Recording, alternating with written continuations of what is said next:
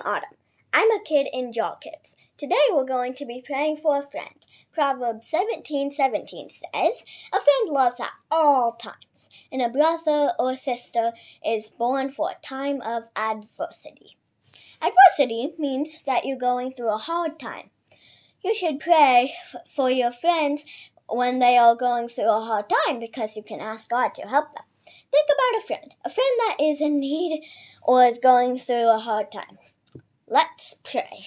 Dear God, I pray that my friend would turn to you and not worry. I pray that you would help my friend with their struggles and pains. I thank you for this friend, and I am very grateful that you put them in my life. Amen.